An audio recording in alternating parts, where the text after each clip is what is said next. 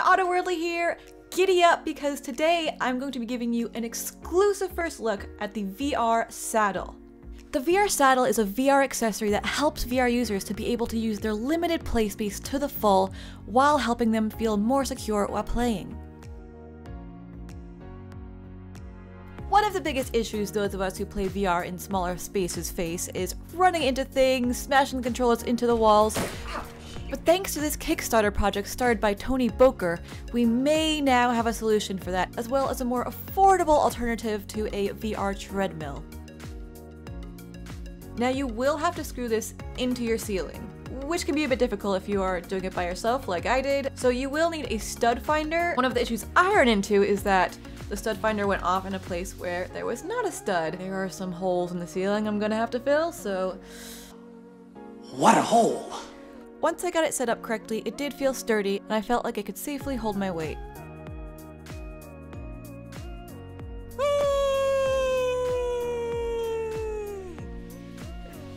One of the first things I tried was Beat Saber 360 with it, and that was quite fun.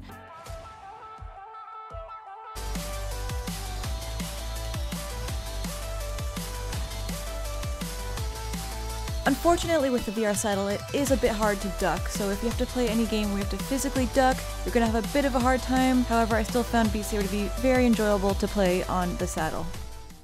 I've also found that while playing games where I walk around a lot in it, like Rec Room or something like that, I don't run into the walls as much or slam the controller. It keeps me within my little space, so that's good. Now, one of the unique uses I discovered for the VR Saddle is you can use it to make yourself look like you're flying on a broom. So I just realized if I put my green screen up, I can make it look like I'm flying on a broom. Can you imagine?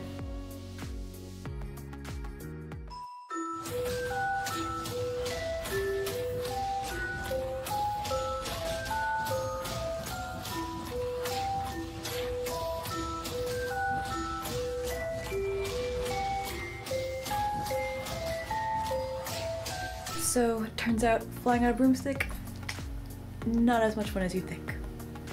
Very painful.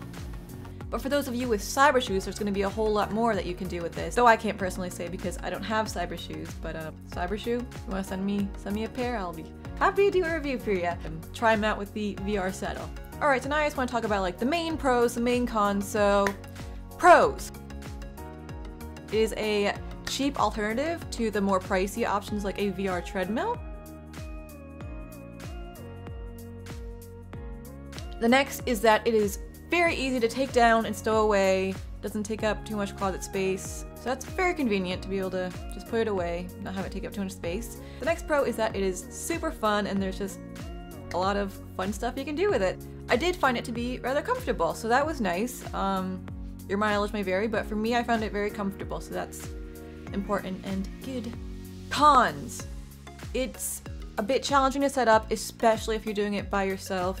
If you get someone to help you, if you have a professional who can do it, you'll have a much better time. The next con is that adjusting the height can be a bit of a pain. It's simple enough, but it can be a bit annoying to get it to just the right height. So yeah, if you're interested in this, you can go on the Kickstarter page right now. But if you just want to back it, if you believe in this product, you can just donate $1, $5, whatever you want. We always want to be supporting these VR innovators, so yeah, those are my thoughts on the matter. If you have any further questions, you can ask them on the Kickstarter page. You can comment below as well. I'll see if I have the answer for you. But yeah, that's about it. Thank you for watching. Don't forget to like and subscribe if you found this video informative. That's about it. Autoworldly. Ugh, I hit the mic.